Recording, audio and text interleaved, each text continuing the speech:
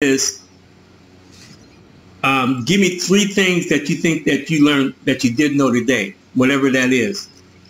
Well, just the percentages of, I always thought that it was Caucasian, like white, and then Asian, and then Latina, and then African Americans. But I learned that the percentage of the families that are invested in their families is, the Asian community, which is not a surprise, but I definitely learned that today about the percentage, like 6% of, Asian community with the stock involvement in stock market. I learned about Stockpile.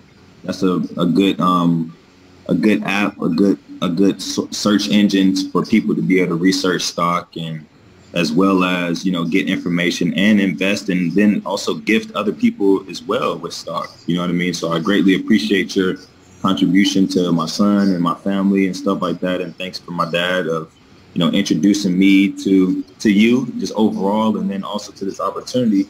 I'm kind of excited about it as well too. I might start having to, save my money and then invest in some stock, man. You know what I mean? So, but that as well. And then also, I learned that it's good to know that a lot of kids are interested in, making money and being able to help themselves and then help their families. So that's an awesome thing as well too. So not something that I learned, but just a good, it was a good, I guess, knowledge to obtain today, where I was like, oh, dang, like, all right, I got to get on. If kids are doing it, then why can't you start? You know what I mean?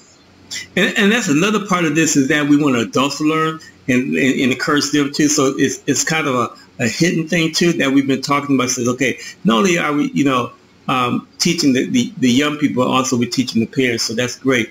So what did you think about the overall platform and the process, of what we went through as far as, Stockpile?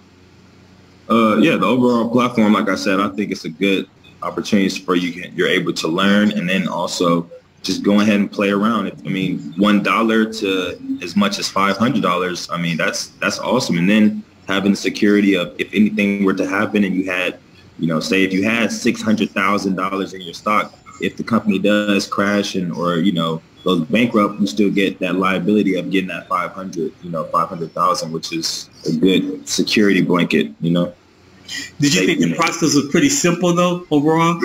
Yeah, it was pretty simple. I just, you just got to have all your information and make sure you have all your, all the information that's needed, so it can be able to, you can be able to finish with a breeze, Yeah, and that's why I have to test it